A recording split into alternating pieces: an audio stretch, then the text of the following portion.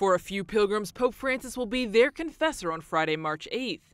At 4:30 p.m., he will be at the parish of St. Pius V, less than 2 miles from the Vatican.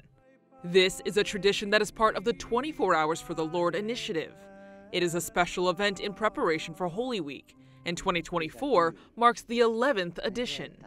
Up until last year, the Pope heard confessions as part of this project in St. Peter's Basilica. But in 2023, he left the Vatican to be at a parish in Rome.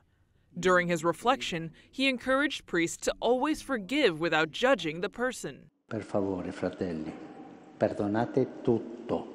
Lasciate che la gente dica le sue cose e voi ricevete quello come Gesù, con la carezza del vostro sguardo, con il silenzio della vostra comprensione. Per favore, il sacramento della confessione non è per torturare, ma è per dare pace. This initiative does not only take place in Rome, but in dioceses all over the world. Pope Francis chose this year's theme, Walk in Newness of Life.